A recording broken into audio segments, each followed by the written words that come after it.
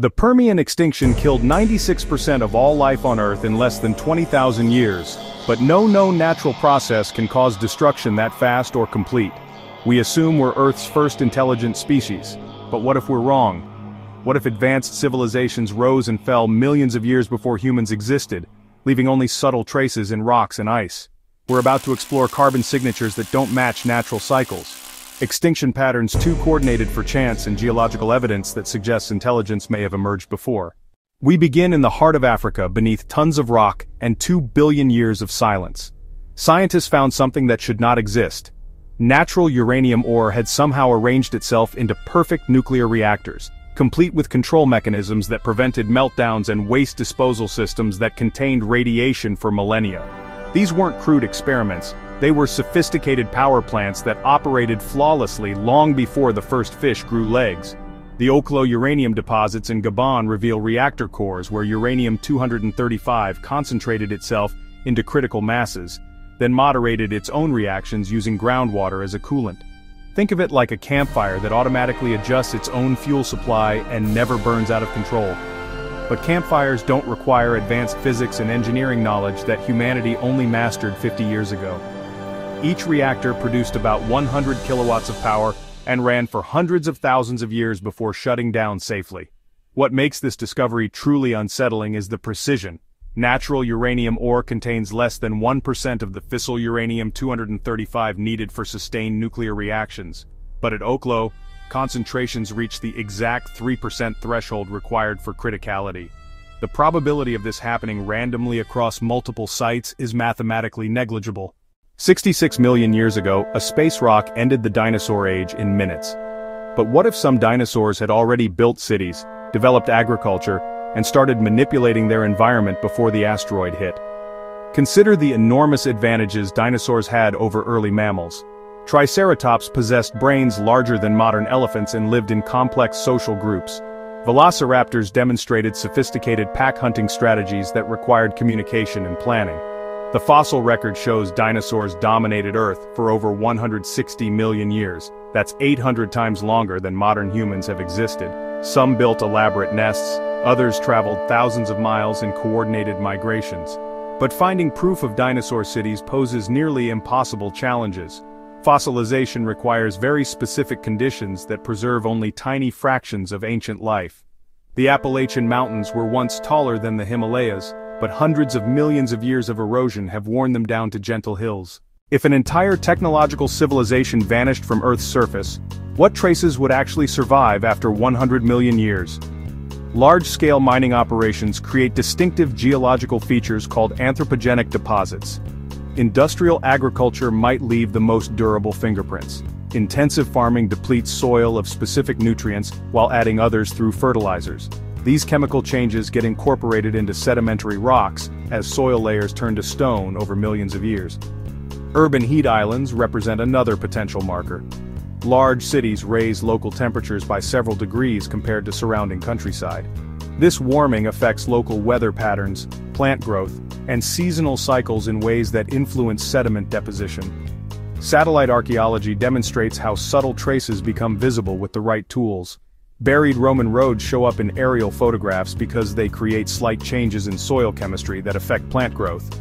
Archaeological sites reveal themselves through tiny variations in ground temperature detected by thermal imaging. Deep in Antarctic ice cores, scientists found carbon isotope ratios that tell impossible stories. The numbers don't match any known natural process, yet they appear consistently across multiple drilling sites and span thousands of years. Carbon exists in two stable forms that act like geological fingerprints. Carbon-12 makes up most natural carbon while carbon-13 appears in smaller but measurable amounts. Different processes create distinctive ratios between these isotopes, but the mysterious signatures don't match either category. They show carbon isotope ratios consistent with massive fossil fuel burning, occurring at irregular intervals throughout the past several 100,000 years. Volcanic activity can inject large amounts of carbon dioxide into the atmosphere, but volcanic carbon has distinctly different isotope ratios that don't match the mysterious signatures. Ice cores from Greenland show the same anomalous carbon signatures at the same times as cores from Antarctica. Independent confirmation comes from marine sediment cores extracted from ocean floors around the world. Hidden in rocks across 6 continents, uranium isotopes tell a story that contradicts everything we know about natural radioactive decay. These atomic fingerprints appear in formations spanning millions of years, showing enrichment patterns that require sophisticated separation technology. Natural uranium contains 99.3% uranium-238 and less than 1% uranium-235. This ratio remains constant across the solar system because both isotopes decay at predictable rates that haven't changed in billions of years. But samples from multiple mining sites contain uranium-235 concentrations that exceed theoretical limits. Some rocks show enrichment levels reaching 15 to 20% ratios that could only result from artificial isotope separation using gas centrifuges or electromagnetic methods. The enriched samples don't cluster around known nuclear facilities or weapons testing sites. They appear in ancient rock formations, prehistoric riverbeds, and geological layers that predate human civilization by millions of years. The geographical distribution spans enormous distances and diverse geological settings. Enriched uranium signatures appear in Canadian shield formations, Australian desert deposits, Siberian permafrost, and African crater sites. Independent laboratories have confirmed these results using different analytical techniques. Mass spectrometry, neutron activation analysis, and gamma-ray spectroscopy all produce consistent readings. The fossil record reveals 5 major mass extinctions that wiped out most life on Earth, but closer examination shows some happened impossibly fast. The end Permian extinction 250 million years ago eliminated 96% of marine species and 70% of land animals. Recent high-precision dating reveals the extinction occurred in less than 20,000 years, possibly as quickly as a few thousand years. 20,000 years sounds like a long time but represents an eye blink in geological terms. Deep ocean species died first, followed by shallow marine life, then terrestrial ecosystems. The end Cretaceous extinction 66 million years ago shows similar anomalies.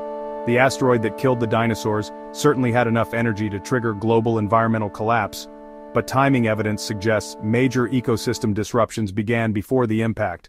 Dinosaur diversity was already declining. The end Triassic extinction 200 million years ago eliminated 76% of marine species. Ocean chemistry data shows rapid acidification that killed marine organisms with calcium carbonate shells within thousands rather than millions of years.